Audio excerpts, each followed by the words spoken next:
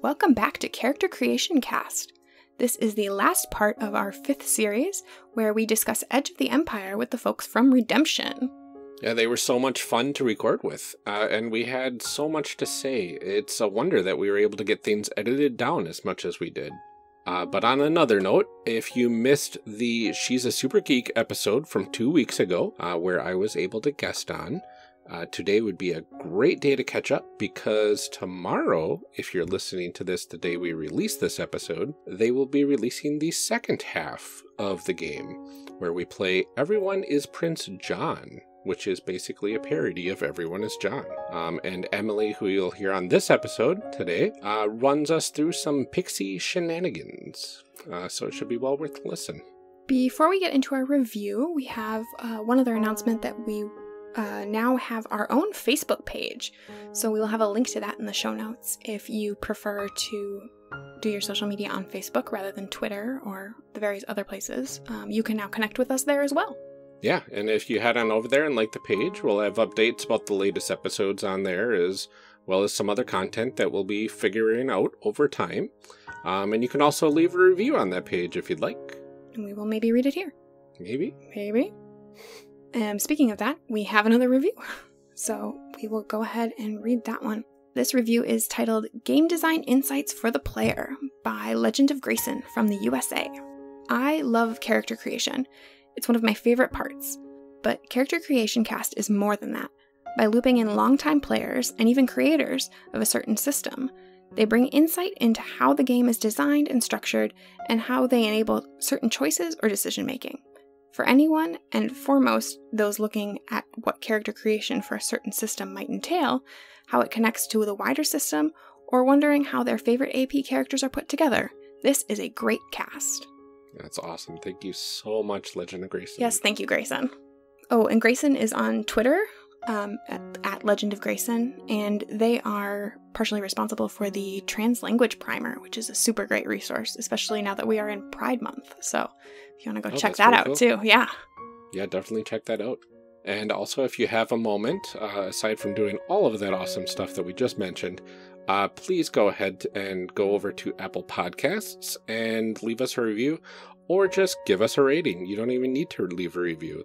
All of that will help us be discovered by more and more people, and we also love hearing what all of you have to say about what we're doing on here.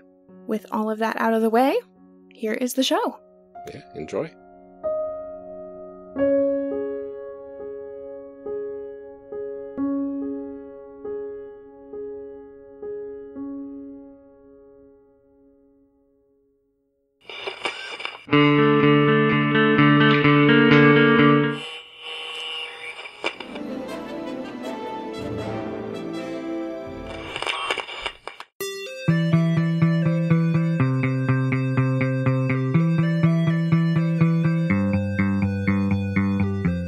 Welcome back to our discussion episode. Last time we created a group of space outlaws for Star Wars Edge of the Empire. This episode we will be discussing the character creation process. We are very excited to welcome back Chris, Michael, and Emily of the Redemption Podcast, a Star Wars Edge of the Empire actual play podcast on the RPG Academy Network. We will start with Emily this time. Hey! Do you want to go ahead and introduce yourself again for everyone at home and tell us a little bit about the character you made in our last episode? Sure. I'm Emily. I play Isla Zarla on Redemption, and for our character creation, I created a decommissioned assassin droid, HK-31, who kind of got pulled into this weird family situation without really meaning to. He was... She, I haven't decided on gender pronouns for HK-31. They used to be a Republic assassin droid, but the Republic doesn't exist anymore. So the question is, what do you do now? That's true. And Michael, do you want to introduce yourself and tell us about your character? No. Okay. Chris. I will. He plays someone who can't take a hint on Redemption. That's true. I'm Michael. I played Tazi on Redemption. And for our session here, I've created a slicer who is a droid by the name of Sparks, and he's been brought to this group through a contract with his employer looking for information about the former Jedi Temple and the religion of the Jedi. All right. Finally, Chris, you created a character with us last time as well. Could you tell us a bit about yourself and a bit about your character? I am the game master for the Redemption podcast, and I'm a player. I'm also a player on a Shadow of the Demon Lord actual play called Tales of Blood and Stone. And the character I made is an ex-Clone Wars. Technically, he's a T-Series tactical droid. He was formerly in charge of a small group of droids who did not survive, and he has a strong sense of responsibility to keep the current droids that are under him alive. All right. And Ryan, do you want to tell us about the character that you made? Yeah, definitely. I created the character named Edric Farfaller, or EF1 to Captain 1124. And he is a human, which is rare in this group now. And he is a Force-sensitive medic that was basically raised by these droids after Order 66 went down and there were no Jedi left to look after him and guide him. So he escaped. Well, actually, he was captured with D3W1 and rescued by HK31.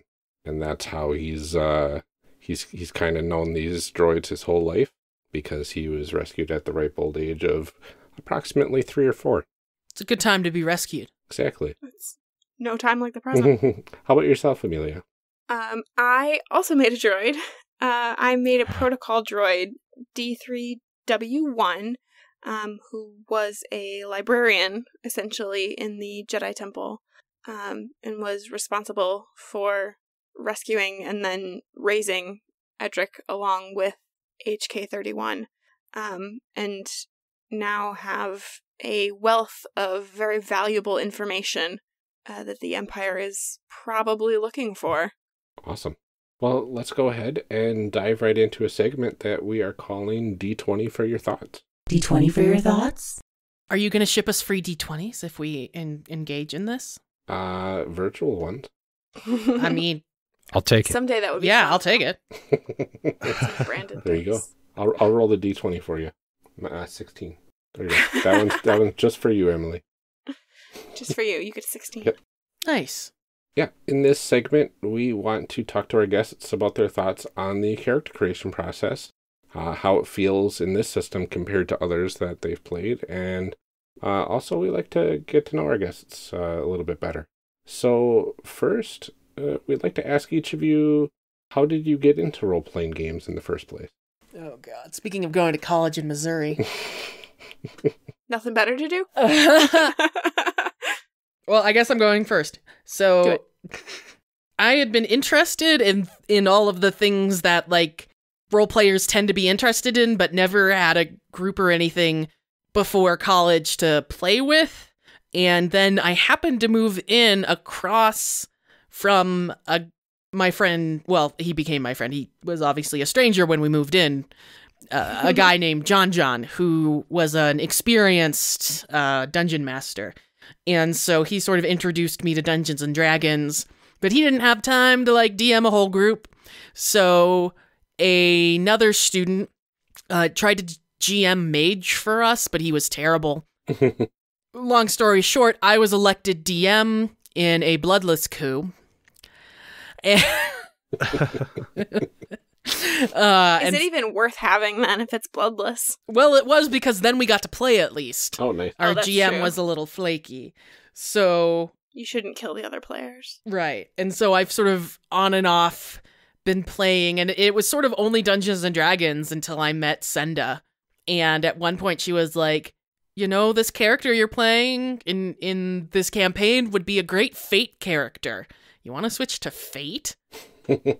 And I was like, what's Fate? And then we started a podcast called She's a Super Geek, which has got me into, like, the indie side and a whole lot of other things. So Turns out starting a podcast is a great way to learn about a lot of other games. That's very true. It really is. And I'm lucky enough to have a partner who's super outgoing and goes to a lot of conventions. And so she comes back and she's like, oh, look at this and this and this Kickstarter's happening in 6 months and let's plan for this. And I'm just like, yay, I'll edit. Yeah. That's awesome. It works. It works pretty good. So Yeah. Well, I'd like to say on a personal note, She's a Super Geek got me into the independent role-playing scene as well. So thank you very much for that. Yeah.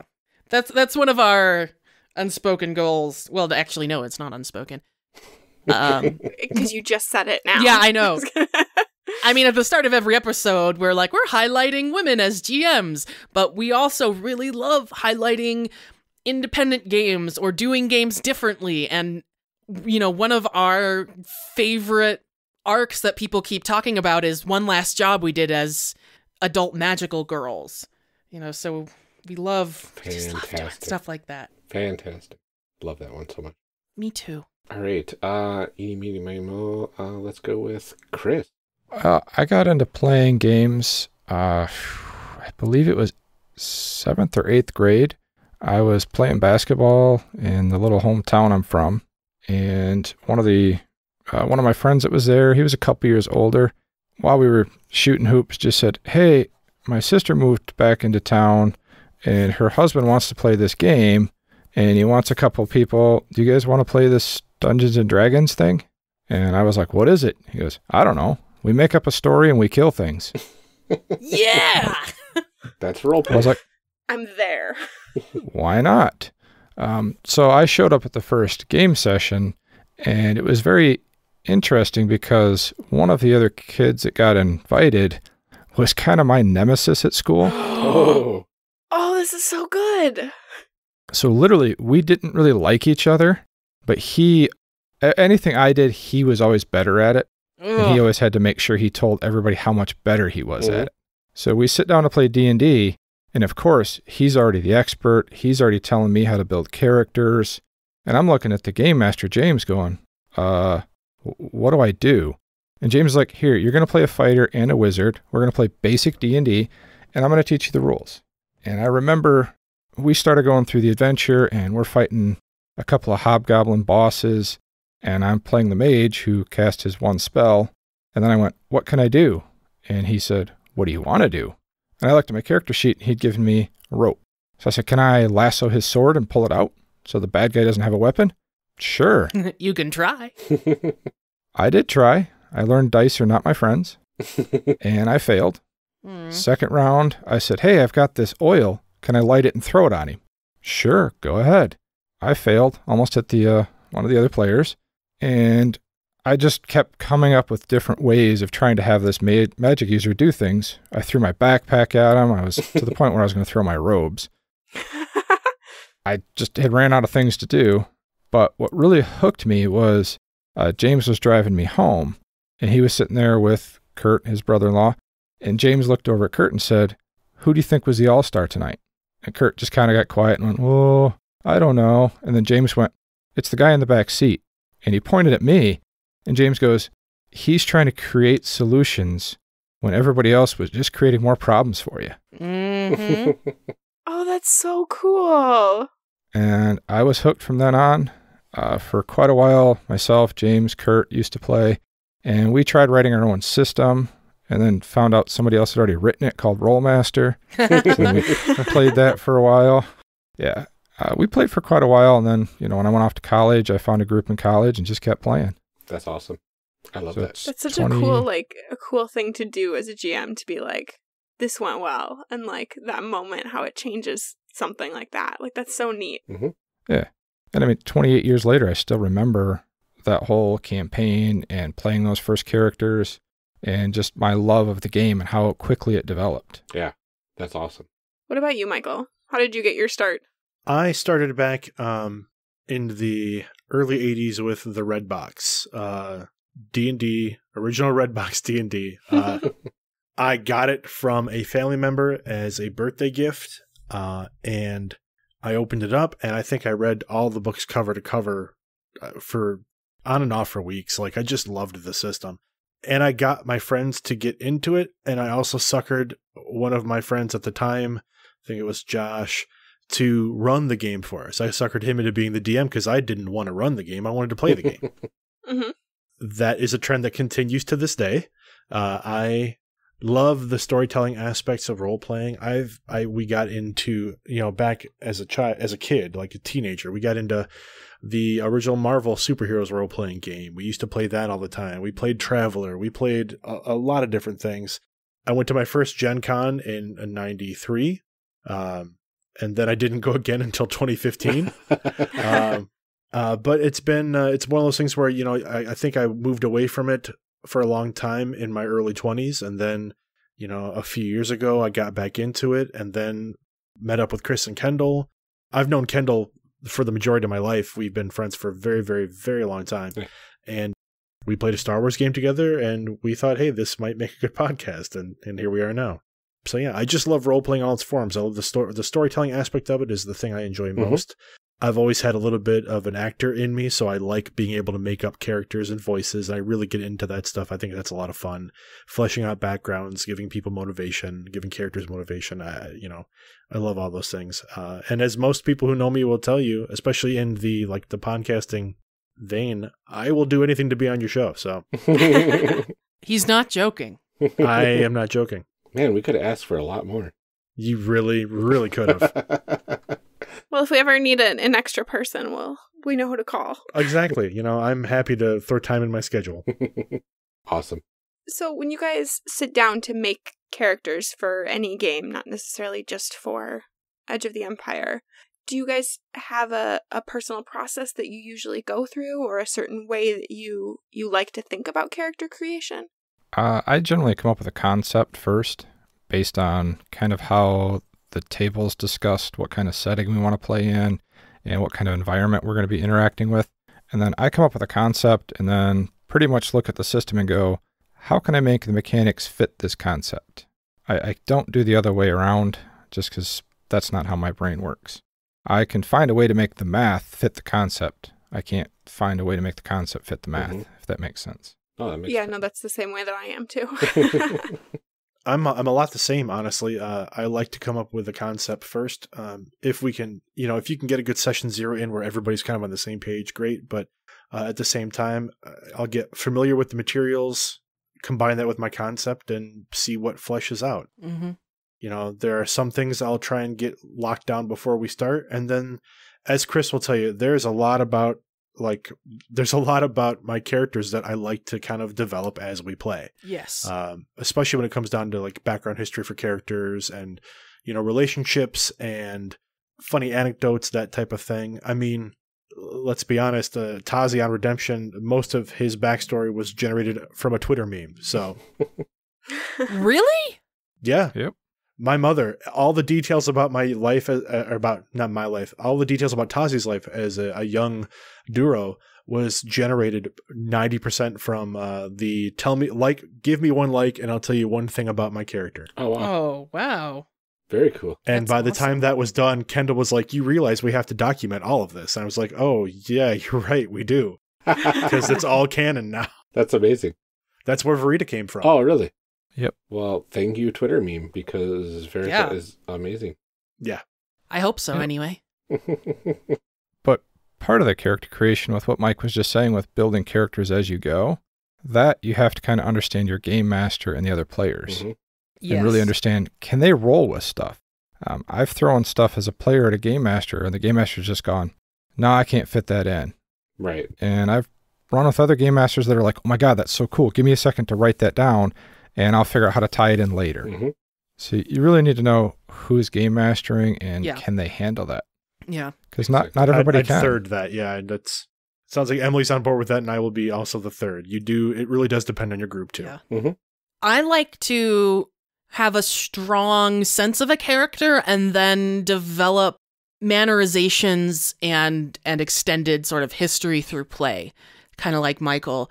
The system I've done that has kind of fit that the best has been Headspace, where you sort of have to build group history together and you have to have a good feeling for your character, but it's not until you start playing the game that you sort of start embodying that character And I love it when there are moments that something clicks.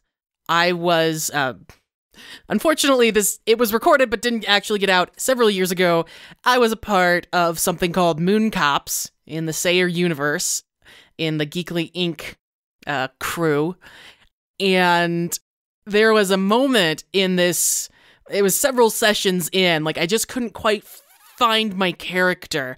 I couldn't quite find an emotional connection with her. Mm-hmm. And someone said, I guess I can make spoilers because no one's ever going to hear this. Someone basically, we found out that we were basically 3D printed versions of ourselves, and our memories had been transported basically on data chips and like stuck into these 3D printed versions. And I just sat back in my chair and I was like, oh, hell no. And it was like this moment of like, oh, I get it. Like, this is my character. Like, you know, I understand her relationship to other people, and now I get like one of her deep-seated things. She's a very physically embodied person, and the idea of not physically being the same person is very distressful. Mm-hmm. And there have been several occasions, that's sort of the most succinct one, and I just absolutely love those moments where you forget you're playing a character and it's just like you're talking. Mm-hmm. And that's one of the reasons I love Redemption, is there are lots of those moments. The first moments I've actually had as a character doing a romantic storyline. And so that's been real different for me. That's awesome. How does my character feel about romantic relationships? Usually I'm like, that won't come up. You have to have the right kind of group for stuff like that. But it's always fun when you have those moments of like full immersion and, realizing like, okay, now I know who I am as a person. Yes. Yep. I can also speak to, it's really awesome to pick an NPC that you've listened to or try to voice them when you don't actually have the commitment of doing them as a character and then try and flesh them out. Like, that's actually been a pretty fun process too. Mm-hmm. Has it? I feel like I would not like that at all. I would not like the idea of like having to be a character that somebody else like. That's where the amnesia comes in. That's true. That's true. That was kind of our step towards really letting Isla become her own character. Was, well, everything she said might be not a lie because she didn't know it was a lie, but it might not be, like fact. Yeah. Originally, Emily was just doing the voiceover work, and I was actually role-playing the scenes out with Mike at the table. Mm-hmm. Awkward. It was a little bit, but it was supposed to be. Yeah. The characters were supposed to be awkward, so we played that off really well. And then I just said, you know what, I don't like just having somebody do the voiceovers because I don't feel like it captures the true feeling of being at the table. Yeah. Mm-hmm. Not saying that people were doing it bad, just there's a spontaneity at the table that is different. So I wanted people to come on and do it. On top of that, Chris, there's a difference between like voicing like kind of a one-off character for a short story arc, right? Like you might have a couple of instances of that character, but Isla had become a character, an NPC that was making frequent appearances and was a major part of a storyline that we were going to move forward with. We had to have somebody that we trusted, that we knew would do a good job of playing as this character. And, and here we have Emily. I mean, she did a great job with the reads that we gave her, and we were like, this is why move away from this? Mm-hmm. And I think there's a different dynamic to having like another player character as opposed to a GM NPC too. Just because the GM has a little bit of an idea where, you kind of want to bring the story, and I think it's hard not to influence some of that role play in ways that you don't necessarily mean to, or ways that a player wouldn't. Right. Well, and whenever I GM, I find full immersion very hard to create for myself. And so, especially diving, not exactly headfirst, but having a storyline that involves sort of this awkward romantic part, like one of the reasons I haven't experienced that is because I, as a GM, whenever I GM, like I've never even considered doing that. Like, yes, you might have the awkward bard trying to flirt with one of your characters, but you're not going to have a romantic storyline. Like, for me, that's just a little too hard to do. So I mean, I can't speak for Chris, obviously. I don't know his process, but so it might have just been easier. It wasn't too difficult. I just jump into the scene and let it go. That's kind of one of the advantages with the group we have is I can trust the group to just let a scene develop, and I don't have to feel like I need to control the scene. True. And that's always how I've gamed. By every episode. There are a lot of notes that have gotten changed or crossed off or thrown across the room, and there's a lot that are added. And that's just how I've always run games. Yeah. That's what's natural to me. It's hard for me to try to railroad characters. That's very difficult for me. Like, that takes too much planning. Yeah, seriously. It's not just the planning. For me, it feels uncomfortable to take the player's freedom away. You know, if, for example, if you're at the bar and, you know, you get the typical old wizard that comes up and says, I found this old map. Can you guys go rescue the princess who's here? And you guys go, no. Okay, cool. Well, what are we going to do then? Like, I don't want to have to look at the players and go, no, you have to go rescue the princess because that's what I planned. Yeah. It might come back later to bite us in the butt if we don't. Absolutely. But we don't have to. Exactly. And that's how you kind of teach your players.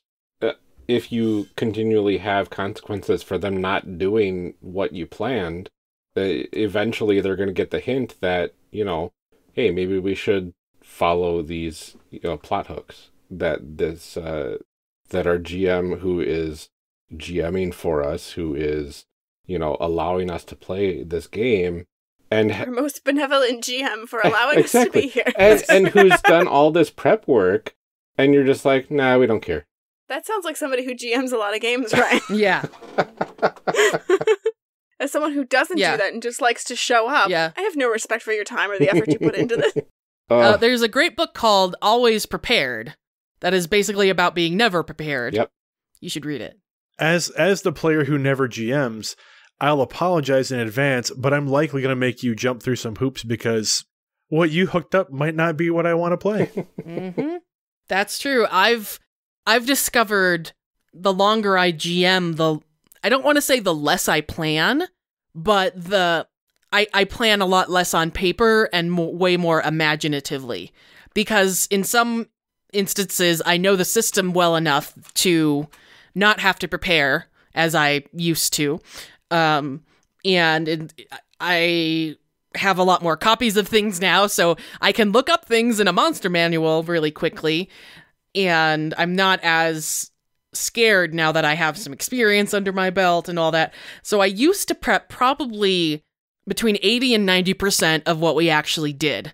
And if they did something that I wasn't expecting, I told them. And let me tell you what, I never expect for characters to knock on doors. If you want to throw me off, knock on a door that you're supposed to do something else with.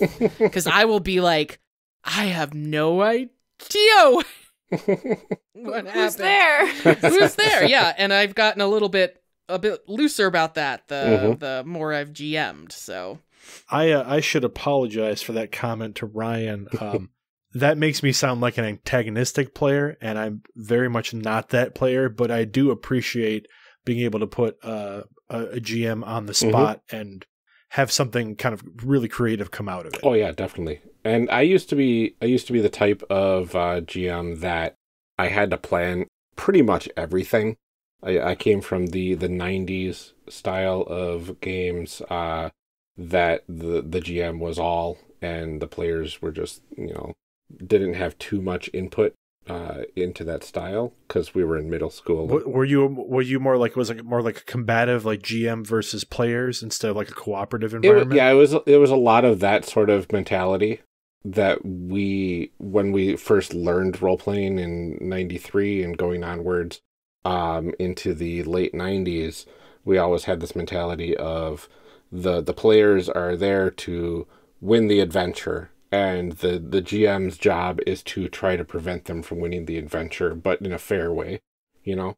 So you had all this control over the story, but getting into all the podcasts, and this is a major aside, so getting into all these different podcasts, these actual plays, all that sort of stuff has it basically enlightened me to a better way to GM. So, Michael, have you ever GM? Ever? Yes, I have. I GM'd a game of Marvel once. It didn't go poorly, but I didn't enjoy the experience, so I didn't try to replicate it. I kind of GM'd a little bit at our Redemption Patreon game at a Catacon.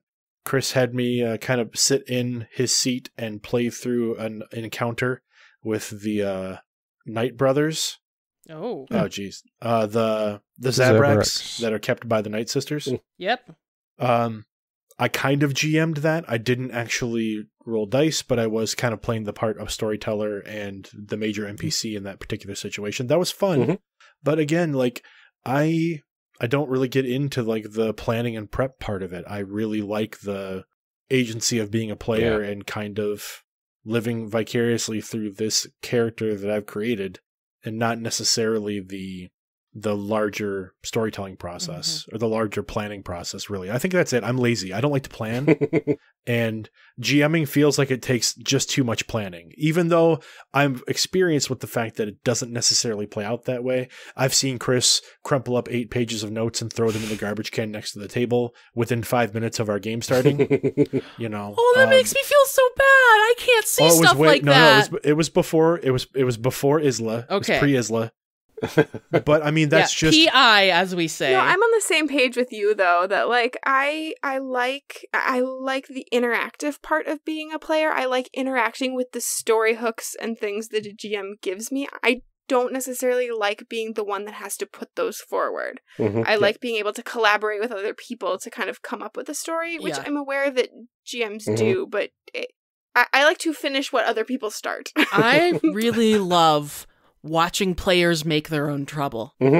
I really love setting up. I mean, my favorite one-shots to do, and I can't do it anymore. I used to do it at conventions and stuff like that because I did it for SAS Geek, our first D&D little adventure, where it's like, hey, somebody's having a party, go steal a thing.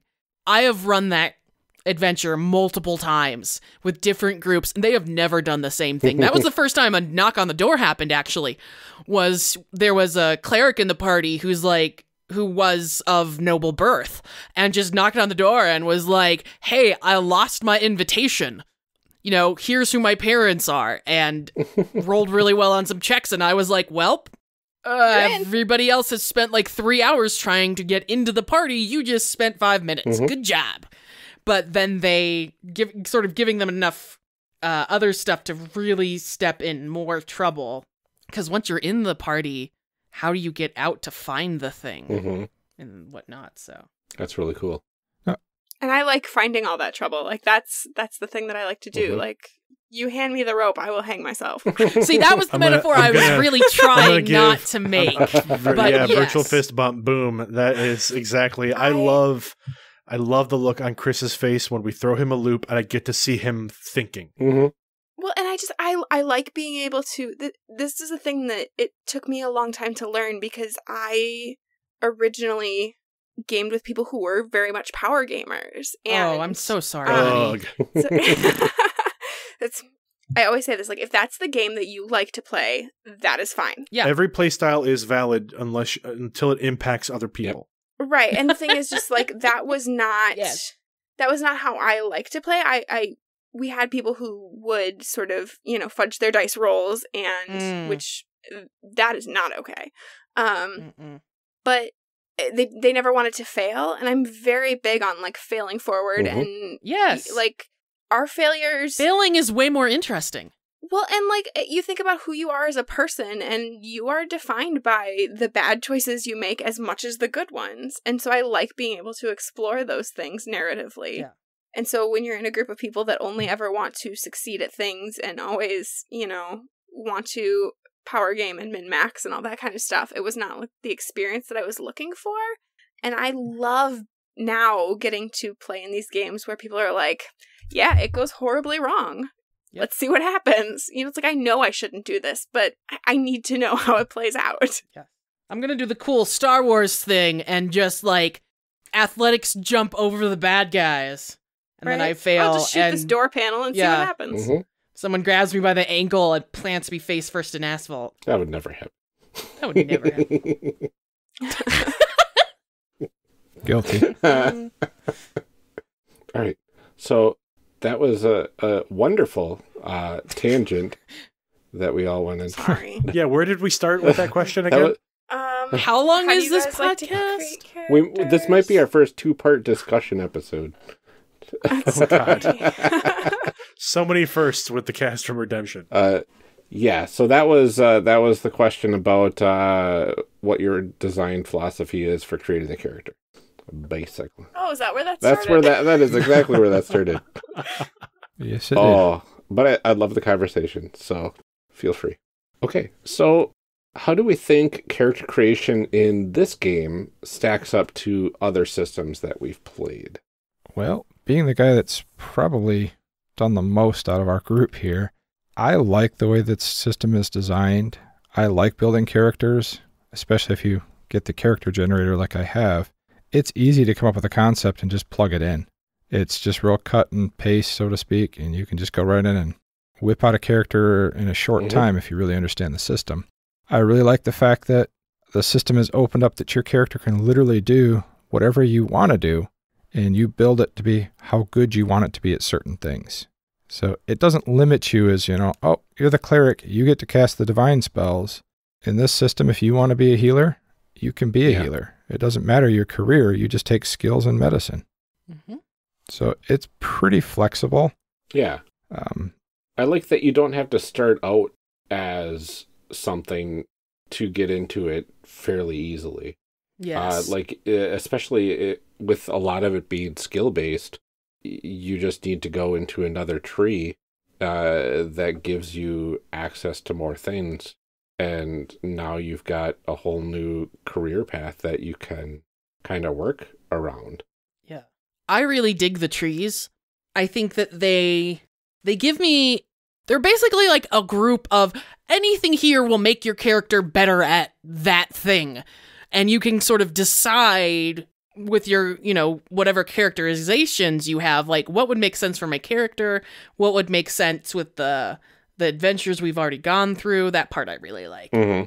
I feel like it streamlines it a lot because it makes it pretty clear, like, if you're going to do this thing, here's the things that you should, here's the skills that you should have and the things you should be good at if this is your goal. Yeah. So I like that right up at the top. It's like, if you want to be a medic, here's some things to think about. Yeah. The skill trees kind of lay it all out for you instead of having to flip through a book and say, what skills do I even need? Like, what relates to this? Yeah. And I also like that you can still do things even if you don't have the skill. Yes. Yeah, that feels important. That, and when Emily talks about the trees, I enjoy the fact that the benefits that you get from the trees typically are dice modifications. They're not necessarily skill boosts per se, but you're modifying the dice pool. Yep. And again, with the narrative dice pool, what you're really doing is using those skills to kind of help tell your story. Mm-hmm. It's not necessarily a pass-fail system. Yeah. You can succeed with a bunch of threats that modify how you're going to tell how that success worked and the results, or vice versa. You can fail with a number of advantages, and as it was mentioned earlier, you can kind of fail upward or fail forward. The failure doesn't mean that you didn't make an opening for somebody else, right, or that you didn't do something to positively impact your situation. Can I ask one thing? Yeah. I was going to say, in play, do you find that it's hard to keep track of those things? That would be my only concern, having not played the system necessarily. But, all the things in the skill trees do. It's like this adds a blue die, this adds or takes away a black die. Or do you find when you're playing that it's hard to remember all of this adds something, this takes it away, this... Or do you pick that up pretty quickly?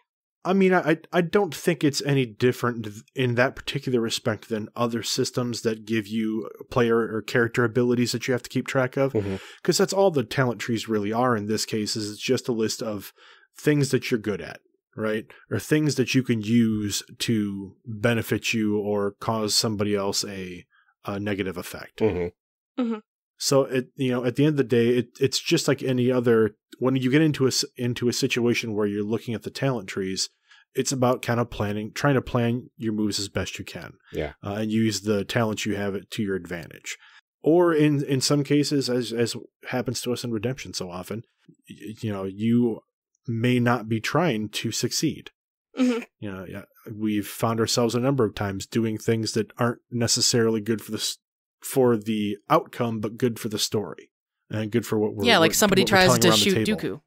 Yeah, yeah, exactly. Yeah. Thanks for mentioning it, Emily. I appreciate that. Is that a thing that you guys do at do you guys do that at a table outside of recording for a podcast? Like, do you find yourself making those kinds of decisions that are maybe not optimal for your character, or do you do that more when you're playing for an audience? I can speak for myself, and I can speak for Kendall and probably Chris in this respect. And, to an extent, Emily, I think these decisions are literally made at the table with no consideration for the rest of the table. This is something that we're doing. Get on board. I think it also fits our characters pretty well, exactly. though, too. And that's if I'm sitting at another table with another game master, I'm going to read the table and all the players to determine how spontaneous can I really be, how crazy can I get with a character. I don't want to ruin anybody else's fun. Yeah. So for me, there are games that I'll play that are pretty crazy, and there are games that I don't. It really depends upon the situation. And in reading the table, the first Acadicon I went to, I played in a D&D adventure, and I locked onto the fact that my character it said right in the description, willing to die for the party. So when we got to the final boss, we needed to distract him. I said, great, you guys sneak around. I'm going to distract him. And they all snuck around, and my characters just walked forward. I am the champion so-and-so. You are to surrender. I got mobbed. The game master looked at me and goes, you're going to die, right? I go, that's fine. So it says on my sheet. Yeah. I pointed right to it, and Shane, the game master, went, fair enough. I wrote that down. You paid attention. You win. Yes, I won D&D. I maybe have had, at least at this point in the game, I maybe spend more time, particularly in combat, going, okay, how can I use these abilities? Because the character sheet has been a real combination of sort of me and Chris, because I don't have the character generator. So Chris has been the one to actually sort of make the character sheet and give it back to me. So there are times when I'm trying to remember, but I haven't created the actual sheet. But through play, I'm remembering it more, which is true of a lot of my characters. After the boss fight, you look at your sheet when you're in downtime and going, oh, I forgot I had throwing axes. I wish I'd remember that. Well, next time those might come in handy. You're going to remember that. Yeah. So that's one of the reasons I like playing campaigns. Is you get that, you get the chance to, it's not just a character sheet. It's sort of like a piece of music. Yeah, it's better to play the more familiar you are with it. Yes, exactly. Thank you. I got you. I'm just gonna say things and not have a plan on how to finish them. The more familiar you are, the more you can improvise. Yes, exactly. That's it. And I think that goes back to the table discussion too. And like Chris said, I am more likely to make bad decisions as Tazi playing with the Redemption group, because I know that the people sitting across the table from me and across the microphone will adapt and can adapt, and we can make this. It really just enhances the story. Yeah. Whereas playing at a table at a con, I would likely not do those things because I don't know those people as well, and I don't know how they'll react. And again, as Chris said, you don't want to be that guy at the table or that person at the table. Right. You want to kind of make sure everybody's having fun. Yeah. But it's easy with our crew to kind of throw that random thing out there, like throw that grenade down the hallway and watch everybody scatter and see how it plays out. Yeah. I lucked into Redemption during season 3. So I literally went back and listened in a very different way when they were like, hey, you want to come in on guest star? And I was like, yeah. So I really got a sense and feel for the table before I came on. But it's still even different, in actual play because, of course, they edit. So There are some different things. Yeah, it's weird to sit down and like finally play with those people that you've been listening to for forever, and to be like, oh, you're not this like put together at all, super polished all the time. You are. I mean, I found that out with Shadow of the Cabal too. I mean, having interacted with them, at least like I knew that they were all a little bit nuts. But when you sit down to play with them, you're like, this is not anything like what I've been listening to. This is trash. I'm so excited to be a part of it. Well, and what I appreciate about what we do often on the mics but doesn't make the podcast is we actually very much talk about sometimes from like the balcony level what's going on. And this is one of those groups where you can do that and still have like massive immersion, and it just makes me so happy that I get to do both. It makes me so happy that sometimes I can ask, oh, A1 just pulled out a pair of tickets to the opera. Okay, let's think about this. What would that mean for Tazi and Isla to go on a date to the opera? And then, of course, like, are we going to do that? Yeah, we're going to do that. Let's find out. Yeah, I mean, I think having out-of-character discussions is not a bad thing. Right. Like, it's okay to metagame a little bit if it gets you to a better story. Yeah. Well, and one of the interesting things someone said to me after one of the more recent episodes, well, a lot of people have said some interesting things to me after recent episodes, but one of the things was, I'm shocked at how quickly you all thought of a plot for the opera. And I was like, yes, quickly. We didn't talk about it at all. Yes, there was not a half-hour break in between those scenes at all. Yeah. And we had thrown around some ideas. No, there wasn't a half. That's the trick. Like literally, Chris as A1 says, "Well, I got you guys tickets for the opera," and Emily and I literally look at each other. Like I'm looking at the television monitor that her face is on, and she's looking at me at the table, and we're like, "All right, let's go." Yep. Nice. Yep, we might then be like, I mean, because we wanted it to also tie in, other things like, what's an interesting thing, and I forget who said what, but when someone was like, oh, what if it's a special thing for the emperor, or not for emperor, he's not the emperor yet. I'm sorry, we don't know that. But for the senator. I don't remember if it was Chris or Emily or even Kendall that came up with the fact that it was a Gungan opera. Yeah, that was not me. I did not think of that. The moment that it was mentioned that it was a Gungan opera, suddenly we all like started throwing out descriptions of what would that look like? Like, what does that look like on stage? Wow. And then we came up with this, like, this basically hovering ball of water surrounded by platforms so that human and Gungan actors can like endure scenes with each other in the water and then standing on platforms also. And like it became this big creative synergy between everybody as soon as that happened. And that was literally like 4 minutes of conversation. And then we dive into like a 20-minute scene.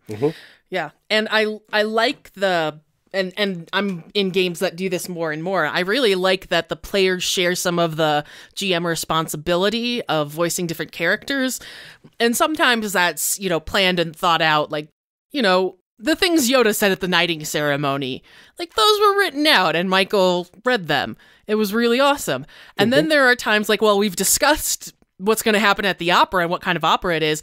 And then Kendall breaks in this, this boss Gungan voice and starts to introduce the opera. And you're just like, yes, yes. But part of that is a GM trick, so to speak. To lessen your workload? What? No. Yes and no. To keep people from being bored around the table. Exactly. If somebody's not in the scene, they're going to pull out a phone or they're going to pull out a book and they're going to get distracted, and that distracts me. Yeah. To see that out of the corner of my eye, I get distracted. So if I can keep them in the scene somehow, it keeps the distractions less for myself, which allows me to focus on the scene. And then I can also take notes, which can sometimes create more work for me later, but that's fine. That whole opera scene, there was contact of Tazi's grandfather that showed up that Kendall just threw in. Yep. I had no idea that was going to happen. Nope. I just wrote notes. Here's his name. Here's what happened. Here's this. And now we have a contact where we could actually maybe make some money. I'm glad you wrote that down, Chris. It's in my notebook somewhere. You just have to listen to your podcast. And I know, right? You don't even have to write notes. Well, there's that too. But I wrote notes down at the moment of this is what I'm feeling and thinking that's going to come up from this scene. That's kind of how I thought of it. Right. Another good example with that kind of thought process is when Carell killed the Whippet that was trying to run away. I made a note right there on the spot. She will get arrested for murder, and just circled it and just waited. And then I was just biding my time. Yeah, I just waited to figure out a way to get him back on planet, and then I could get my, it was supposed to be a lesson that his character was learning to control herself. Right. And that was something that Kendall had actually told me he wanted, was those kind of lessons. So I just worked it in that way. He wasn't expecting to be arrested. Right. I don't know what he was expecting. I loved that. I'm not going to lie. Mm-hmm. I was listening to that and I was like, yes. So good. Because that's something I play mostly one-shots now, so that's something you don't really do in one-shots. Mm-hmm. I was listening to an actual play earlier today, too, and somebody rolled badly, and the GM just said, oh, okay. Well, that'll come up later. And they were just like, don't say that. And it's like, oh, that's so good. Just, yep, that'll come up later. Yep. Yeah, on Saskia, we usually say the opposite. Like, oh, that won't come up later. Meaning, of course, that it will. Yeah, it for sure will. Mm-hmm. Yeah. So do you guys feel like the mechanics of building a character help reinforce the feel of playing the game? Or do you think that it feels like its own kind of separate step that doesn't really, aside from coming out with a character, doesn't really feel like part of the game? I'm a weirdo. I love sitting down and building characters. So for so me, do we. Yeah, just strange building. Yeah, building a character for me just gets me more into the thought process of the game, and like a lot of the major NPCs, I build them as characters in the character generator, not just as an NPC. Oh. Because that allows me to kind of get in their headspace a little more. Okay. Interesting. I didn't know that. Yeah. All the reoccurring ones like Hicksaw, the director, those guys, they're all typed up through the character generator. Very cool. Yeah, I think that it enforces... I think that the character creation in Star Wars Edge of the Empire really enforces the feel of play. You're not going through, putting in where you're going to get a -1 to this list of skills. You're really building your own skill set and really, really saying like what makes sense for this character. And in this crazy galaxy where people are on the run, like not everything has to be min-max. Like I think that it does help build the feel of the game. And quite honestly, going through building characters with more experienced people, like I feel like I know the game a lot better now, like just through being on Creation Cast and walking through with you guys. We're glad we could help. Yeah, thank you. No, I think that it does a good job as you're going through of saying, who are you and how did you get here? And to an extent, some of it is always going to feel sort of mechanical and crunchy because you do have a little bit of point buy and you do have to kind of pick those skills. And it's hard for character creation to be super immersive. There are some that do it as part of a game. I think of like Headspace or something like that, that does it as it is part of the game. Yeah, one last job. Build that. Yep. To build that character. But I think this does a pretty good job still of getting you from A to B. Yeah. While still being able to kind of tell your story along the way. And if you're playing with a GM that does use the obligations, then when you are creating your character with your groups, it seems like you have a basic idea of kind of what the major overarching storylines are going to be based on everybody's obligations. You know that one of them's going to come up at some point and relatively fast in the beginning, and you're going to have to resolve that. So you kind of have, right off the bat, before you even start playing, a feel for how your sessions are going to go over time. Yeah, I find it a very interesting question about whether or not we should keep secrets from each other at the table, as in player to player. Yeah. Oh, I have so many feelings about this. Okay, so this is going to be a whole other part. We're going to spend another 3 hours on this. But I feel like in Edge of the Empire, it would be very difficult to try and keep secrets, because even Isla with amnesia and building up some, a little bit of backstory. Basically, you were building up backstory for the crew to discover together with her. Mm-hmm. And it's not like anything we thought about is, a huge... okay, no, hold on. Sith sleeper agent. I think game mechanics, it is hard to surprise players. I'm sorry. No, I know what you're saying. It's hard for me to wrap something in your backstory that you don't know because I have to give you the skill in it. Yes. Mm-hmm. So if you don't have that talent or that skill, you can't spontaneously learn it. Right. So it's harder to surprise a player with the mechanics. Yeah. And I also feel like it's easier than to play off of each other, because I've been the person with like the secret that I keep throwing out these hints, trying to get the other players to see, and they never see them, and I never get to tell them my secret, and it sucked. I think from a player perspective at the table, as someone who doesn't GM, I think the moment you introduce a player secret, you're turning the table into a player versus GM scenario. Yeah. And it stops being as much of a cooperative tale. If you involve the rest of the players, and if you can trust your players to keep that metadata out of the game, right, then you're building a better story overall. The moment that you try and sequester a player, especially for any kind of long-term storytelling, you're really just building up problems at the table. Yeah, I think there's starts to be issues of trust between players, and I think if you're playing with a group that is, I don't want to say like grown up enough, but like to handle the difference between in-character and out-of-character knowledge, that should be fine. And I always have issues of, agency, and I really think that there are so many things that should be kind of group decisions about like what is or isn't okay, and like what you are or are not comfortable with at a table too. And I think when you start to have player to player secrets, you're sort of violating some of that trust too. Yeah. I mean, and certainly some of those secrets can be pretty innocuous, but I just think that people should have the opportunity to say, no, I don't want that That's experience. True, yeah. And I think that when you start to keep secrets from each other, you are, you're just creating problems. Right. Right, exactly. And you kind of need... Sorry, go ahead. You kind of need sign-off from everybody if one of your secrets is, eventually I'm going to be betraying you. Yeah. Yeah, that's a really big, it's a big ask to just, to drop on somebody in a situation, especially when you start to get attached to those characters over a long campaign. And it might not be like I'm going to. It could be there's a high possibility that it'll happen. Right. Depending on how it leads up to that point. But as long as everybody's in on it and can play, with that knowledge in the back of their mind, but still play as if their characters do not know that.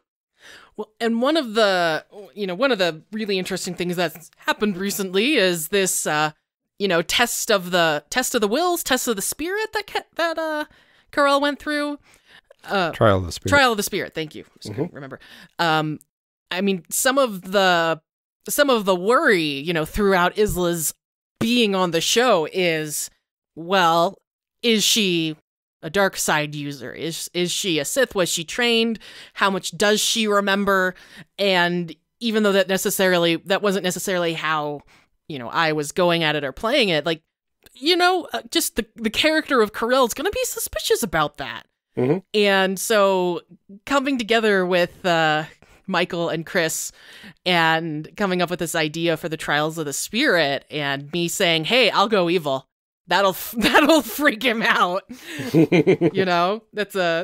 I could barely hold on to that secret. Mm-hmm. Like I mean, it was edited beautifully, don't get me wrong. So you don't hear me in the background going, oh my God, is it time yet? Is it time yet?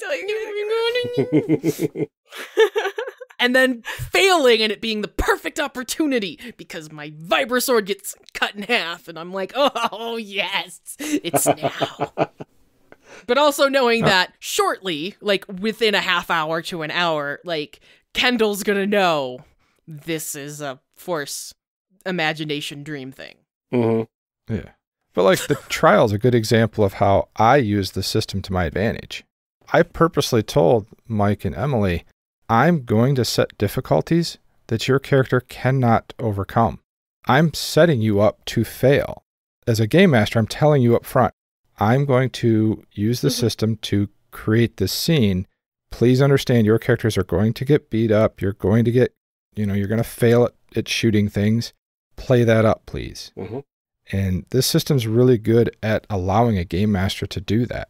It's easy to set difficulties and set scenarios to either here's a layup for the player or here's the mountain that you're going to fall down.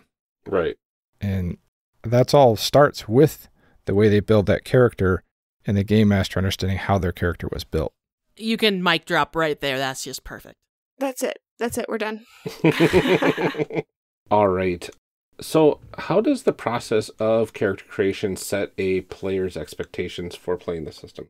Sounds like we kind of went over some of that already when we asked the mechanics question.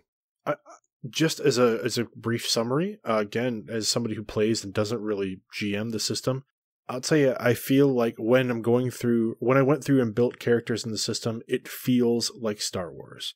The descriptions, like the way the talent trees are worded, the descriptions of the characters, the characteristics, and the specializations, it all gives you that feeling that you're building something in this universe that you can inhabit. Yeah, definitely. I do like that there was a lot of flavor in the character creation process, pretty much throughout. I think the talent trees do a really nice job of sort of capturing the archetypes that you see in the movies and, in the expanded universe stuff too, because I think that Star Wars is really broad. There's a lot of canon there to work through, and I don't envy the job that the writers of this game had in front of them in trying to boil that down into really, we only looked at one of the source books, but that is not a small task to kind of boil those things down into archetypes and skill trees, and I feel like they did a really nice job of capturing those. Mm-hmm.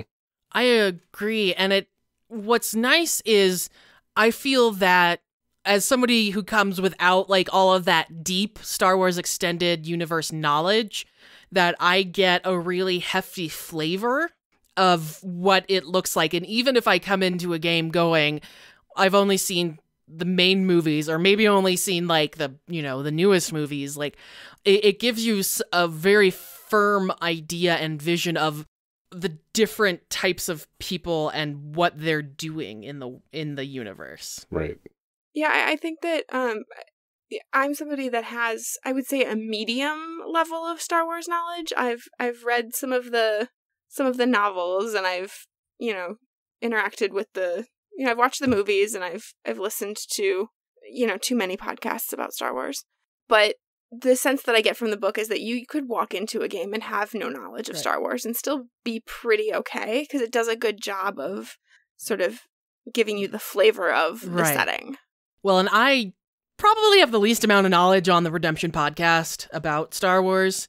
There are times when the other guys are talking and I'm like, I know, I'm a filthy casual. At the first time Darth Plagueis was mentioned, I was like, who in the world is that? And I had... You're like, Darth? Okay. He's a bad guy. Yeah. All right. I think that means Sith. And it was funny because I remember Chris doing these descriptions about like, oh, here's some of the stuff Isla remembers. And, Kendall and Michael are going, oh, I see where you're going with this. And I'm like, I have no idea. Which, of course, works for my character. For you. Yeah. Luckily works for my character. Yeah, it does seem to operate as a pretty nice source book, even if you're not familiar with it, I have to say. Which you should, because Star Wars is amazing. Or just play a character with amnesia. There you go. I mean, really. Some of my favorite moments have been like, wrong choice. And slavery is bad? So we spent a lot of time saying these are things that we really love about this game. Are there things that you feel like this system could do better? Space combat. I agree. Yeah, I've heard that. You mean criticism from a lot of people. You mean like combat in ships in space? Yes, starship combat. Yeah. Okay. Yeah.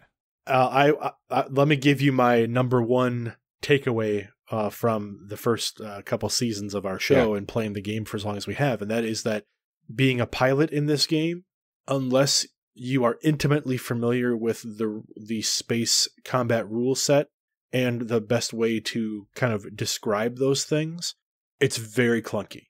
Mm-hmm. You know, if you liken it to, like, say, a movie where you've got, you know, Luke and Han in the guns and Chewie's at the cockpit flying the Falcon, and, you know, there's some seamless cuts between those TIE fighters flying by and hitting the ship and Luke and Han taking their shots, and, like, all those things cinematically described sound great, but then to try to look at the way that they describe the rules on paper and create that same type of environment, it's a lot more difficult in the way that they've set up the skill system for Starship Combat. That makes sense. Yeah, they tried to allow every character type to have a role during space combat, which is good because if you've got the face character and there's a space combat, he's not going to do anything. Right. Mm-hmm. Well, now he can co-pilot to help the pilot, or he can go try to hack the computers. There's a lot of different options, but that is bad because then players look at the sheet and go, okay, what can I do? And they think about what mechanically they can do versus just describing what they want to do. Mm-hmm. Mm-hmm. Yep. So it adds too much in a way. It sounds like, though, once you have done it many, many times with the same character, you may be able to get into a sort of groove. So then once space combat does come up again, you'll be able to more organically describe what's happening. And I think that definitely is a good point. Again, the more frequently you do it, the more natural it becomes. Yeah. Especially when you're talking about, you know, a long-term game with a crew of people who are taking on the same roles every time a combat comes up. But I think I'm when scared you look to at death of our first space combat. with Isla. Emily hasn't had the pleasure of doing space combat yet. Mm-hmm. And part of it is that much like if you think about Star Trek in the same way, ships in Star Wars, for the most part, tend to fly like ships in Earth's atmosphere. Yeah. Right? Like the maneuvers they're pulling out in space, the things that they're doing are things you would expect that a ship would do in a gravity-rich environment. Yeah. And also, I think in most cases, space combat doesn't really give you a good way to describe 3D space. Mm-hmm. You know, there is no up or down. There's no north or south. It's all like kind of degrees Mm-hmm. and general directions. And it's much more difficult to describe those things interestingly, either to your table or in a podcast environment, Mm-hmm. than it is if you're, you know, doing a combat in a hangar bay, Mm-hmm. you know, with people on the ground shooting guns and fist fighting and those types of things. The way that Star Wars does its space combat can be intimidating. Right. Mm-hmm. Well, I wasn't intimidated until now. Yeah, that's a criticism that I've heard from a lot of people that have played the system, is that it's just it's kind of clunky, and I think probably takes away from some of that immersion to a degree, because it's a little bit more mechanical, and you know, you are taking on some of those roles that aren't really necessarily characteristic for your character. I'd be willing to bet that our episodes of Redemption where we've had space combat are some of the ones that Kendall has had to edit the most. Mm-hmm. I'm not gonna lie to you that, like, those are some of my least favorite, but I actually loved the space combat stuff in Redemption. Just because Ryan never saying anything mean about anything. No, I'm just kidding. But I say highly edited because at the table, like, we're literally trying to figure out what we're going to do to come together as a group to make this piece story Mm-hmm. relevant, or Mm-hmm. to give it like that flavor that makes it interesting to listen to. Because when we did our first space combat, like, we sat around the table and kind of were going through the motions of it. We're like, wow, that, like, we completely forgot what it was like to tell a story at that point and try and be flavorful and try and really give the scene a forward motion. Mm-hmm. And we became mechanical all of a sudden and just describing exactly what the ship was doing. Yeah. You know, I shoot at the TIE fighter. The TIE fighter blows up. You know, Woohoo! I say I punch it. I make the ship go 3 times its speed. Mm-hmm. Yeah. And we do evasive maneuvers. And suddenly, you know, we've gone from being a very expressive and telling a very expressive story to literally feeling like we're reading a list of directions. Well, In a somewhat, let me just be a little bit of a devil's advocate here.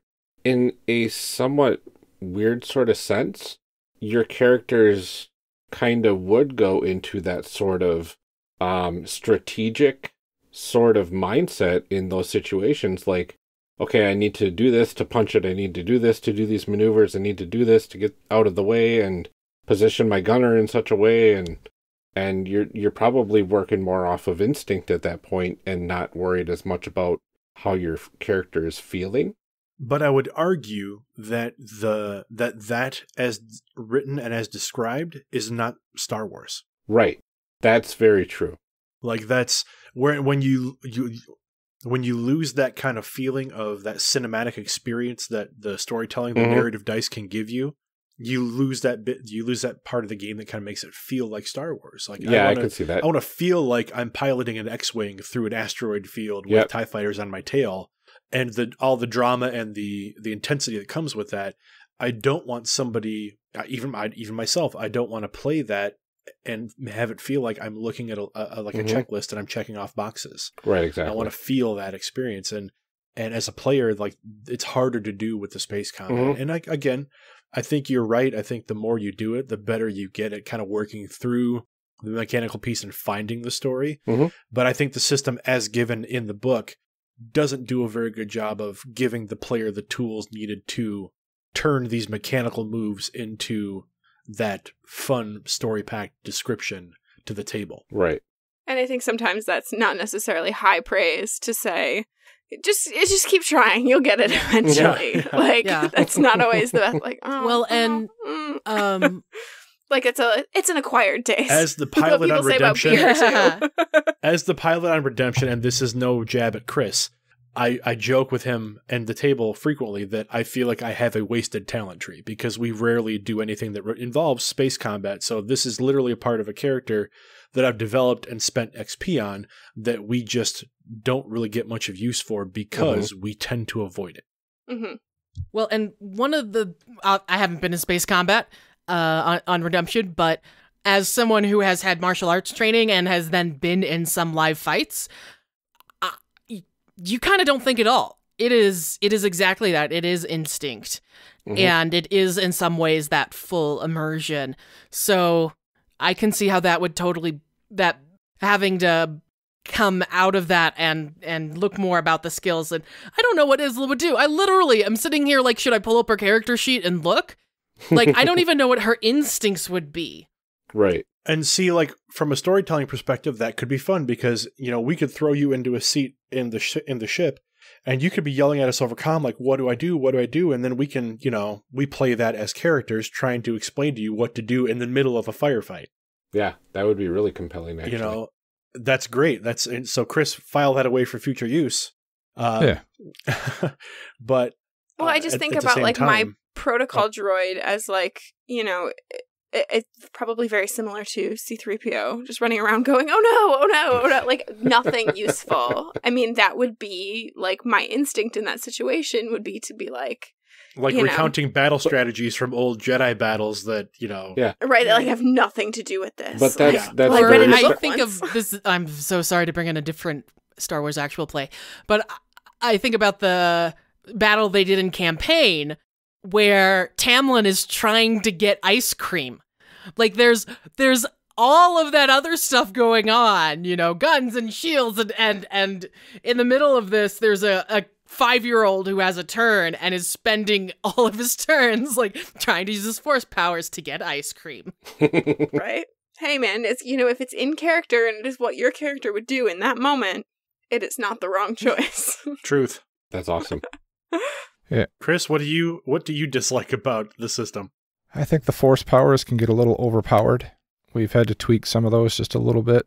Like if you read move as it's written, once you can hurl objects, you can destroy things quick. I mean, it's a discipline check against your silhouette. Your silhouette is a 1. My difficulty is a 1 to throw you.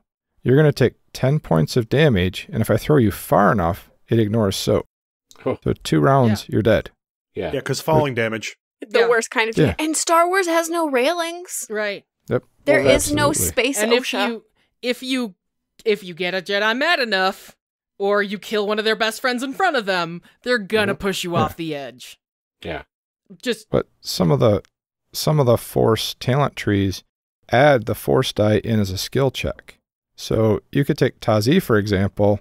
His piloting skill can be the exact same as a Jedi that has the same piloting skill, but the Jedi gets to add that force die in there. That's extra successes that Tazi can't get. Right. So that can really change how a character is built and how they balance with each other. Oh, interesting. And that kind of leads into our next question about how balanced the different classes are. Because, it makes sense from a Star Wars perspective that the Force user that is also a pilot is going to be a way better pilot than the non-Force user pilot. Because that's how it is in Star Wars. Look at Anakin and his pod racing. Exactly. Yeah. No human could do this. But, it's... He's disengaged his tracking device. Oh, never mind. His targeting computer. He's disengaged his targeting computer. Thank you. So do you guys feel like stuff is pretty balanced? Or, aside from the Force stuff? I think it is. But part of that answer is going to be tied in with the fact that you have to understand your role. Yeah. A1 is not good in combat. No. But give him a computer or give him something to build, he's phenomenal. Or a sabacc table. Or a sabacc table. Yeah. So they balance the characters out really well, but you have to understand what your role is and understand how that's going to play into the story. But it's nice because A1 still tries in combat. And he has to. It's a good example of how the system handles unskilled people because he even succeeds at times and is very helpful when he does succeed. But it doesn't hinder the party really when he tries and fails, unless he fails with a despair and really bad things happen. Yeah. Uses his weapon breaks or he shoots somebody else. Yeah. Or his leg breaks again. That poor droid. Been through a lot. An old college injury. It's his trick knee. Yeah. I would agree. I think I would agree with Chris that the Jedi powers even don't unbalance things for me so much as I will admit that bringing a lightsaber into play in a battle, like so in Redemption, for example, the battle with the Night Sisters that took place on Rhodia, like there was literally a point in that battle where the player Nathan and I both kind of looked at each other across the table like, okay, well, we can just hang back. We don't have to do anything because Kendall with Corell's lightsaber was just massacring these NPCs, these enemies. And both of us at that particular moment kind of felt like, well, the specializations that he has as a combat person and my pistol skills don't really matter right now. But again, part of that was the luck of the rolls. So Kendall had some very good rolls in that combat that allowed him to do some critical damages. But lightsabers in this system are very, very powerful, which they should be, and they are rare. They should be a rare thing. Yeah.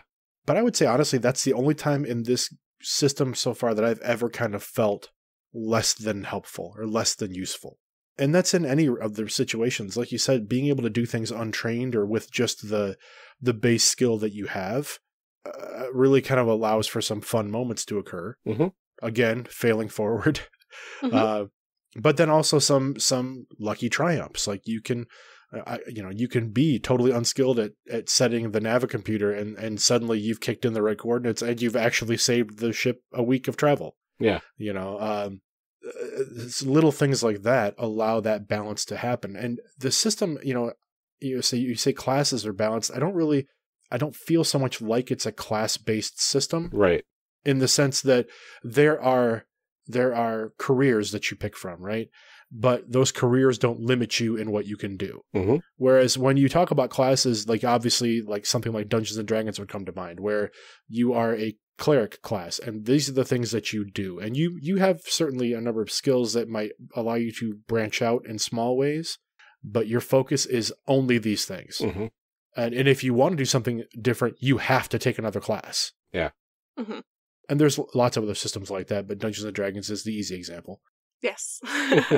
Whereas in this case, again, because of the way the tree system is put together and the way you kind of like buy into other trees with that experience that you earn, it's easy to build your character over time using your in-game actions as a base for what trees you expand into. That's what I've had the most fun with in this game, is when it comes to the points where we're like, okay, well, let's actually spend some of our experience points. We've got some downtime. And then I start thinking about, okay, what have I done over the last like 3 or 4 sessions that I could use to increase some things on my sheet? Mm-hmm. Like Tazi, I ended up taking some ranks in leadership for Tazi because we had a number of episodes where he actually kind of took charge of things and started kind of acting like a captain instead of someone who just owned a ship that a bunch of people happened to be on. Yeah. So that was fun to be able to use those things to build the character. And that balancing point between us is that you can really kind of put your points wherever you feel they work best. Mm-hmm. If you want to be a min-maxer, you can certainly do that, but I don't think the system really benefits you in that way. No. To try and put all of your skills into like, gunnery or ranged attacks, or to put all your skills into like this one basket, really at the end of the day makes you a hindrance, because those situations where you're going to have to use that one particular skill or overpower in that one particular way are so few and far between, versus, the way Star Wars tends to run, which is, things are going to change at a moment's notice and your characters have to be able to adapt to survive or be very, very lucky. Right. Or have plot armor. And I feel that is in some ways more true to the life we live. I mean, the joke is always, okay, 5% other duties as assigned. Okay, but that's actually the main part of your job. Yeah. So, I mean, kind of in that same vein, do you feel like our group managed to balance out as a whole? Do you feel like we've kind of filled all of those roles? Because I feel like, sort of in that discussion about balance is the reality that, we're not all going to be good at the same things, but as a party, we can kind of even things out. I mean, if you break it down, we've got our healer, even though he can only heal one person. Can't heal any of us, but yeah. He can heal us with repair patches. I do have the mechanic skill too. That I took, That's right. so I'm able to do some rudimentary repairs. Grown up with droids on an asteroid, he's going to learn a little bit on how to fix them. Yeah, exactly. Yeah. We've got our assassin droid, who's our fighter, so to speak. Yep. You've got, me as kind of the leader. He's the face more. He's going to talk. The slicer would be kind of similar to like a wizard type role. I'll allow that. In some ways, he's going to get information. I see the slicer as more like the rogue, honestly. Yeah. And I feel like that's a bit much Dewey, better. D3WI is really more of our like wizard / scholar. Yeah. Our learned person. I see her more as, or I see Dewey more as a bard. Kind of has a lot of knowledge and is going to keep telling us a lot of knowledge and learning things. So I guess to answer your question, we've hit a lot of different categories. Honestly, in combat, other than HK31, we're going to be pretty rough. Yeah. It's going to be rough. Yeah. When I was talking to Senda about potentially like doing this, I said, I can't GM. They can't be without the fighter. They just can't. No. They will die. Yeah. I mean, you could if you avoided combat, and if the GM was a little bit more lenient on, the failed diplomacy sort of roles that you would do. But, eventually if we were to play these like in a campaign sort of deal, my character would become more and more adept at using the Force. Right. And I'm already pretty far down in the move tree. Yeah. So I'm just a few quote unquote levels away from getting to a point where I can crush people with boulders and, Statues. Yeah. Or deactivated droids. Yeah. Yeah. I would say the characters we have would be great for a mystery. Oh, yeah. Ooh, yeah. Or an investigation type thing, because we've got a lot of stuff that can do investigation and mysteries. That's for And sure. see, this is just me. I love the thought of our group getting into a fight and getting its butt handed to it. Oh, I yeah. love You know, the idea I like of us that. pulling Scooby-Doos. Mhm. Well, because we're getting chased constantly. Yes, exactly. So, Because we have to run constantly. yeah.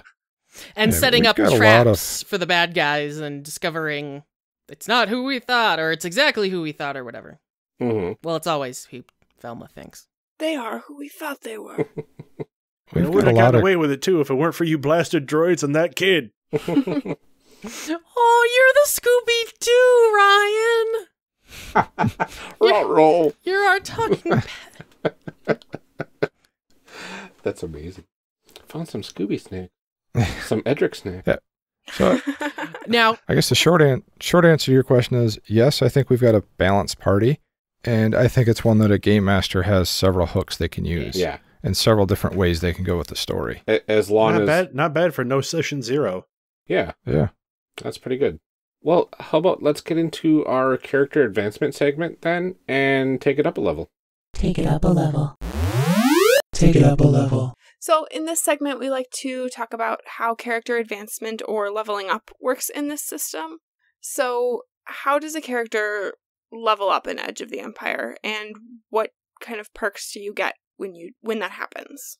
You earn experience points, and I believe the rules say it's 5 experience points per, quote, game session. Mm-hmm. They don't really define a game session in the book. The best I figured is they look at that as about a 2-hour game session. So pretty much every 2 hours, you're going to earn 5 experience points that you can plug into the character however you want. Okay. The only thing you can't advance are your characteristics. So you can put it into skills, you can put it into your talent tree, and just build the character how you want to. Very cool. So it's effectively basically you're building up a pool to do what we just did through character generation. Yep. Well, Exactly. that's easy enough. That's easy enough. I like that. Yeah. And then there's no real quote-unquote levels because you're just constantly putting points in. And if you happen to go for 20 years with the same characters, you're just going to have a whole lot of stuff bought in with that experience. Yep. That's crazy. Yep, absolutely. Wow. I kind of like that, though. Yeah, that is pretty cool. So, It's nice because it allows more flexibility. yeah. It's not, okay, I went from first level to second level. Now my armor class goes up by 1, my 2 hit goes up by 1, and my damage increases by 3. Right. You get to choose what happens to your character. Very cool. Well, And and I think that can be more narrative that way. Yeah. Then, too, that you can say this is, applies to a thing I would have learned in the game. Yep. And if there was a deficiency of some sort, say only one of your party was a good combatant and you wanted to learn how to shoot a pistol a lot better, then you can learn that, between Yep. sessions. and maybe Mhm. do some in-character montages of that character teaching the other character or something. Exactly. Yeah, no, that's pretty cool. So would it be beneficial then to have this sort of advancement mechanic in mind when you're creating a character?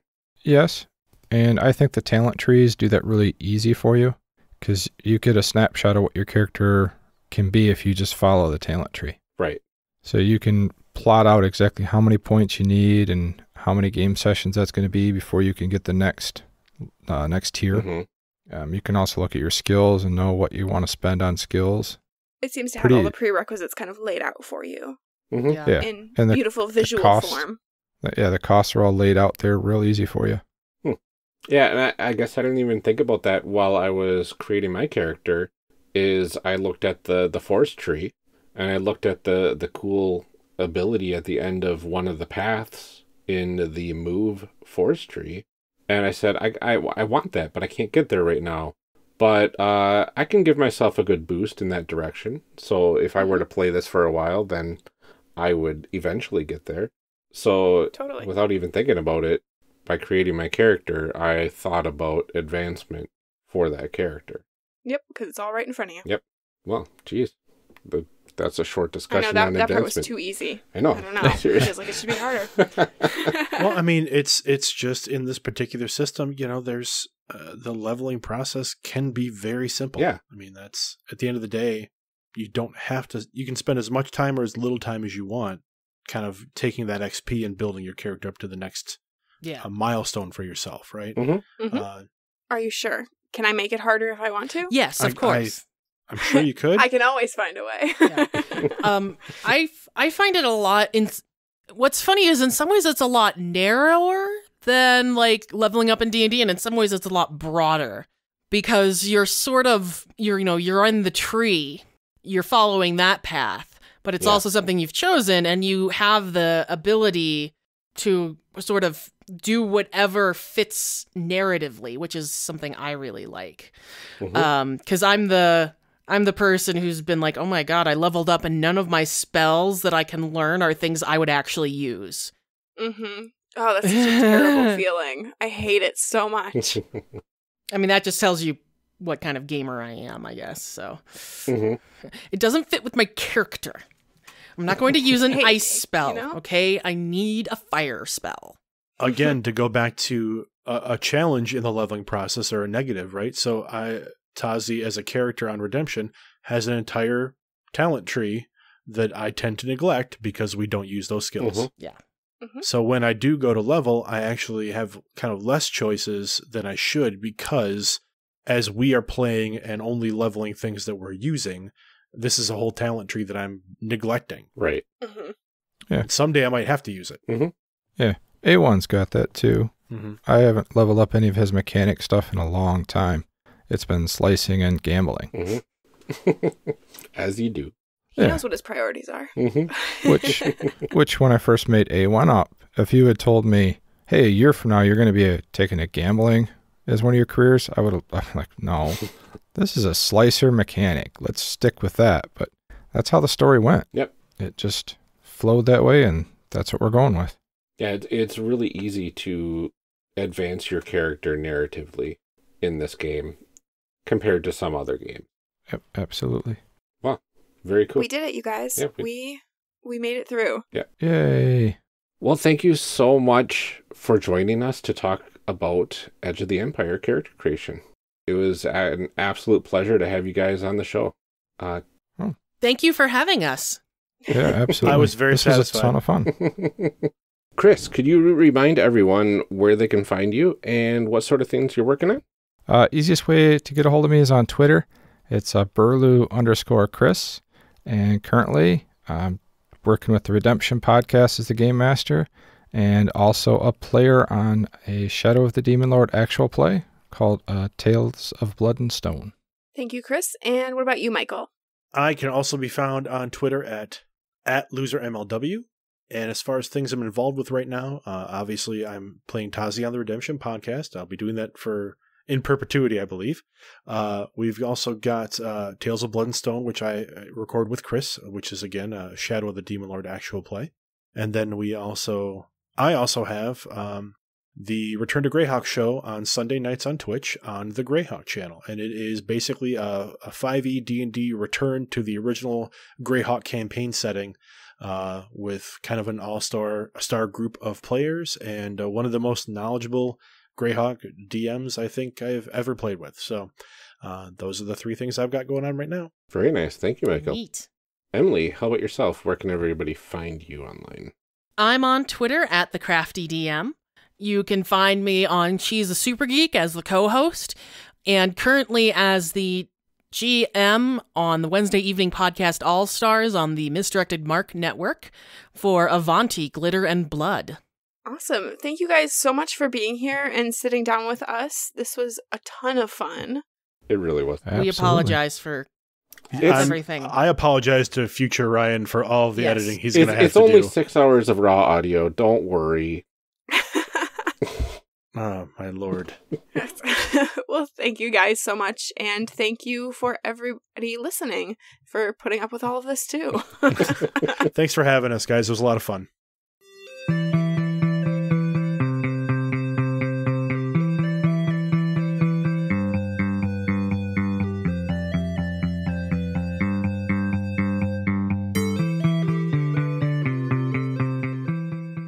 Character Creation Cast is a production of the One Shot Podcast Network and can be found online at www.charactercreationcast.com. Head to the website to get more information on our hosts and guests, or even some of our character sheets.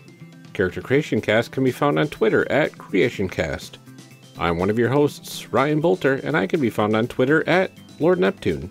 Our other host, Amelia Antrim, can be found on Twitter at Ginger Reckoning. Music for this episode is used with a Creative Commons license or with permission from the podcast they originated from. Further information can be found within the show notes. Our main theme music is Hero Remix by Steve Combs and is used with a Creative Commons license. This podcast is owned by us under Creative Commons. This episode was edited by Ryan Bolter. Further information for the game systems used and today's guests can also be found in the show notes. If you like the systems discussed and wish to purchase them, links to the products can be found in the show notes. Also, check the notes or the website for cool stuff to go with each character, such as dice or mixtapes.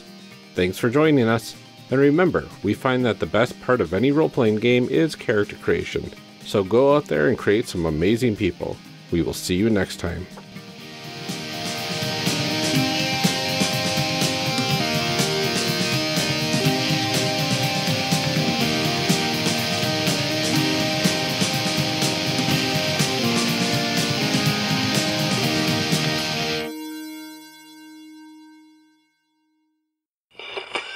I totally screwed up the buttons in my Audacity because I accidentally clicked and dragged something, and now my buttons are all screwed up and I don't remember. Control Z! I don't think that works for buttons. Damn it, Ryan, why are you always so middle of the road? Gosh! I just appreciate that, like, for as snarky as I am all the time, Ryan's always like, this is great, I'm so happy to be here. It's just such a good balance. Okay, well, Pen and paper it is. You can't make that decision when my mouth is full. Now you have to wait for me to finish this cookie. I have a lot of snark to give, and I can't do it with a mouthful of cookie. Not a lot of snarking to do. That's my theme song. Should I do my vocal warm-ups first, or... All right, yeah, if you're willing to line them up regardless of when they start. Yeah, I'm 100% willing. We've got... Old Man River. That old man river. Awesome. Why are there so many songs about rainbows? Can sing that as Yoda, please? Oh, geez. I'm trying to do it backwards now. Why are there so many songs about rainbows? And what's on the other side? Rainbows are visions, but only illusions. And rainbows have nothing to hide.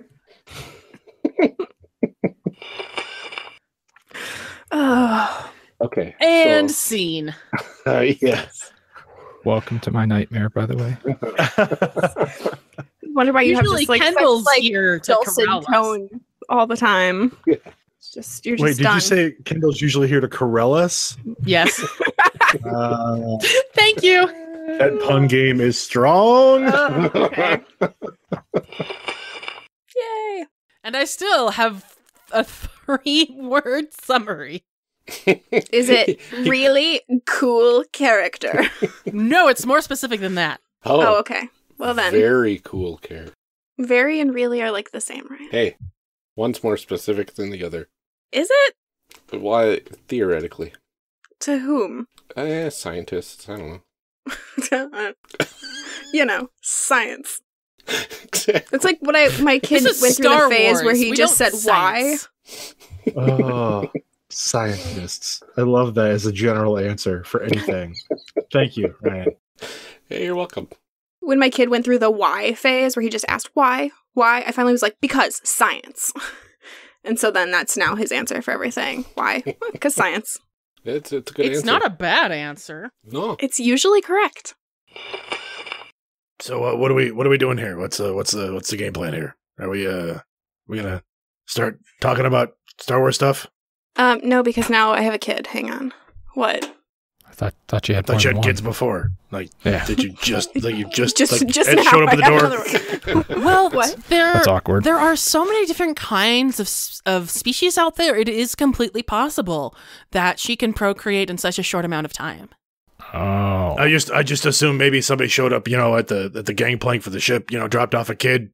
Has Hey, that- Has that happened? We met on Coruscant 15 years ago, and now you have a kid. That's a really specific thing, Tazi. Has that happened? I can't how we say. got Zeke.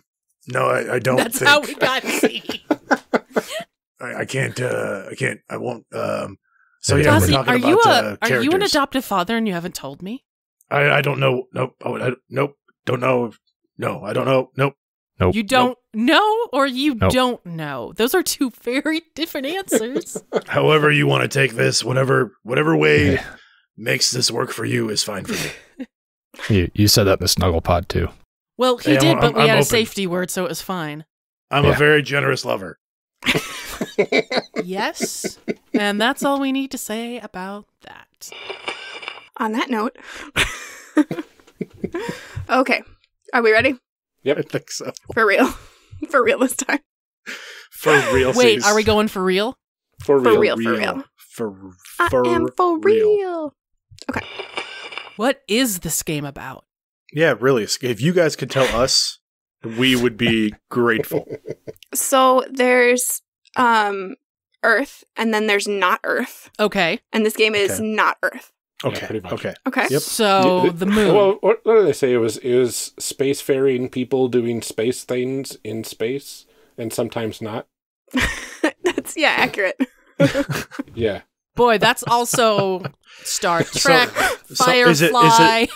Is it nearby, or would you say it's far, far away? I would say far, far away. I would also say not in the present. Yeah. And not the future, probably. You know, maybe more towards the past. Was it a long time ago? I think so. I think a long time ago. Was it a really far long away? time ago? Yeah. But was Maybe it in in the a Milky different- Way, or was it Maybe somewhere in a different else? galaxy. Oh yeah. Okay. Yeah. Yeah. Yeah, I think the galaxy was far away. That It might have been sounds far, right. far Yeah. unclear. Okay. Yeah, it So- sounds right. It sounds good. I was fun. think we got it. Nailed it. All right. Podcast done. Thanks, guys. That's great. Glad you guys could You be are here. shutting the Creation Cast down. That is it. We have answered everything for all time.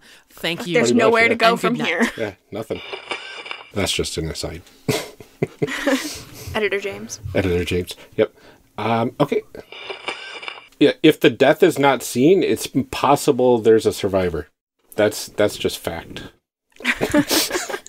Fair enough. I believe we call that a trope. Yeah. Pretty much. All right. Back on track. Yeah. Oh, they They live. go to bars a They lot. love. They learn. They spend a lot of time at the bar. They spend a lot of time at the bar. They spend a lot of time going do do do do do do do do do. it all I hate that depends- song. Well, Other this people. is Friends. I'm out of luck. That's why I said other people, not friends. Ew. Oh, okay. I appreciate that. Yeah, I gotcha. So that's why he gambles a lot in the show. He's the most ambitious character. Yeah. Well, he's also identified that we don't have a real source of income other than his gambling. I guess that's true. We could, if we weren't constantly running around doing things for other people for free. That's true. Well, that's not A1's fault. But I'm just saying, Someone's the captain. Captain makes the rules. Yeah, who someone makes has the the title decisions of here? captain, but doesn't really run the ship. Yeah, There's if a lot- only there lot of was truth a in that. powerful personality to be a first mate and actually step in and run things. Well, If only. Carell just got knighted, so she's going to do that automatically. Oh, yeah, that's true. All right. Are they going to pay us, Chris? No, never mind. We'll come back to that. Like, are they going to pay us to like carry around a Jedi? You like now security squad for Yeah, seriously. I mean, That it's seems not like the it should worst be a gig. job. Yeah. kind of dangerous though. We're kind of like A little Space Uber. We're going to get a flat rate, and then they're going to take a cut. Mhm. Ugh. Well, it's better than nothing. Would you call it Spoober? Stellar Uber? Stuber. Stuber. Oh, okay. Yeah, I think if we kind of all go through our concepts and then we can kind of go through in a little more detail, maybe like in the order that they are Mm-hmm. in the book, if that makes sense. Mhm. Sure. Just because the goal is to make sure that people listening understand how to do it. Mhm. Or to make Amelia understand how to do it. Well, you're going to Really, need the to if show you're going is to be for me. on SassGeek, so, you know. You guys think that we actually put this out as a podcast, but we don't. It just, we have everybody come here to explain things to me. Exactly. Okay. What the heck did I just listen to yesterday and today? We're trying to fool you. Yeah, it's an April Fool's joke. It It's was not all a real a thing. ploy for you guys to get on our show. It was, yeah. It was our day late April Fool's joke. A 6-hour day late April Fool's joke. Well, you got me. Well done. 3 months worth of effort was all worth it. Secrets are no fun. Secrets hurt someone. I don't know what you guys are talking about. I'm having a ton of fun. She gave me great advice, and it rhymed. Guys, I totally just lost all use of words. Yeah, we 2-hour creation episodes. Yeah, we split them. 5 episodes later, we're still here with the group from Redemption. I just gave up on editing, and it's just raw audio from this point forward. Sorry, guys. We've got 4 more episodes. If we had to suffer, so do you. Aw. But suffer in a loving way. That doesn't All seem right. healthy. It's the suffering you do because you care about somebody, Exactly. right? Exactly. Now, children, But Mom. don't make me use my mom voice. Okay, now I have to use hear your mom your voice. mom voice. I got to hear the mom you guys, voice. I got to use my mom voice on Jim McClure when we were at a catacon, and it was Yes, the you best. It was the best. He is super into it, I'm sure. It was, well, because we were playing terrible RPG, and I was being this mom/Mary Kay sales lady, and one of my skills was "You're grounded," and it was the best. So I just got to yell at Jim in my mom voice. Oh, It was so much fun. that is amazing. Yeah, for the senators. No, or the yeah, high for the chancellor Chancellor. and Chief? Chancellor Sheev, chancellors. and Okay, also I that really it was thought that was not true. Somebody told me his name was Sheev, and I was like, that can't be right. That can't be Yeah. right. I think I was trying to see where we are in our thing Oh, here. yes. Okay, there we go. we have tangented quite a few times. Quite a few, We yes. have. Well, and I was just like, is it my question? Yep, we're almost out of tangent material, so I would imagine we should be okay from here on out. You underestimate. You think so? I've got a lot of wood to knock on over here, so My daughter really wants a pet porg. She's like all about this. She's like, we should get a pet porg, but we don't even know what they eat. And I was like, honey, they're not real. They eat each other. I don't want to crush Don't your tell baby Emily dreams. that. Do not tell Emily that. Oh, we have like 5 stuffed porgs Yeah. around the house. So I wanted a porg forever, and I couldn't afford one, and so the crew of Redemption bought me one. that's awesome. So it wasn't a death threat porg. No, that was just the joke I made. Because it happened to come right after the episode cliffhanger of where everybody thought Isla killed Tazi. Yeah. And I was like, it's the horse head. It's the horse head. It's the Star Wars version of the horse head in the blankets. I love that. Future Ryan, thank you for putting up with past Ryan and his shenanigan buddies online here. Oh, I like that, Shenanigan Buddies. That's actually a great name for an actual play. Oh, there you go. shenanigan buddies in the snuggle pod. Yeah. I think you just wrote a Romance Hollow vid for the Redemption podcast. I think we'll have to keep that. Yeah, someone write that down. I hope that comes up later. Shenanigan buddies and 4 robots and a human. Awesome. Definitely a sitcom. Exactly. You guys, we just have to make it through the closer. Okay. Okay. Thank you for joining us on the Creation Cast. Yeah. Michael, where can people find you online? Emily, you let him do his job. Exactly. Focus. You have your own podcast, okay? Well, so do you. I'm trying. All right. Trying to have a podcast. Cut before this point. Yeah, we hope to play with these characters again and sit down with you guys again at some point. Yes. Definitely. Mm-hmm. Oh, We did it. we did made it. it. We made 3 or 10 episodes of Creation Cast. Somewhere between 3 and 10. It's that specific. Somewhere in there, Yes. there's a couple episodes that we could use. So There's probably like 15 minutes of usable audio in there somewhere. Cool. Well, we can go ahead and stop our recordings. No. Character Creation Cast is hosted by the One Shot Podcast Network. If you enjoyed our show, visit oneshotpodcast.com, where you'll find other great shows, like Neoscum. Neoscum is a future fantasy comedy podcast featuring 5 Chicago improvisers antagonizing their way through the role-playing classic Shadowrun. It follows a group of misfits and outsiders as they dole out street justice to every deep they encounter, whether they deserve it or not. Starring Blair Britt, Eleni Sauvageau, Casey Toney, Mike Migdal, and Gannon Reedy as the Game Master.